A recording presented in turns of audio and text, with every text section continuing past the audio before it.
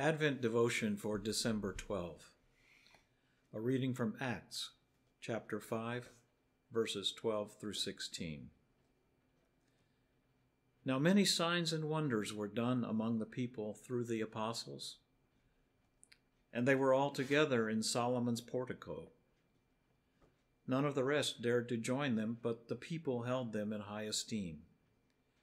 Yet more than ever believers were added to the Lord, great numbers of both men and women, so that they even carried out the sick into the streets and laid them on cots and mats, in order that Peter's shadow might fall on some of them as he came by.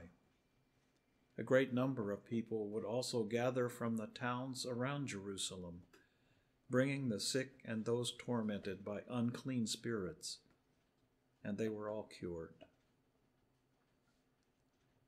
For reflection. Beginning with Jesus and the apostles, ministry to the sick is surely one of the oldest Christian traditions. The sick then as now include those suffering in mind, body, and spirit.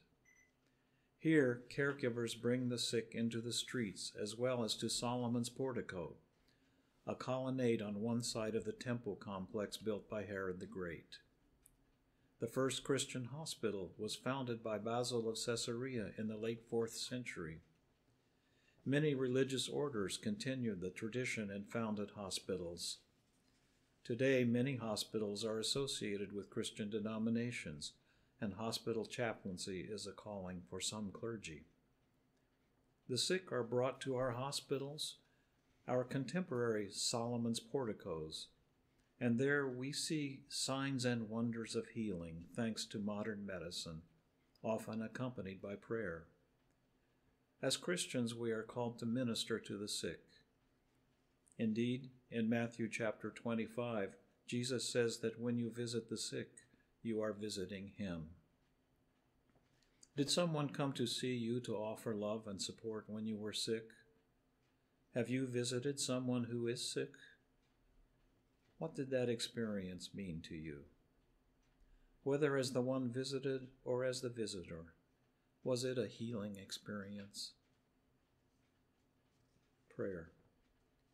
Healing God, sustain doctors, nurses, and hospital personnel in their tireless work. Uphold mental health professionals and those in their care. Calm all who are facing illness, surgery, or a new diagnosis. Bless all who bear love and support to the sick. Amen.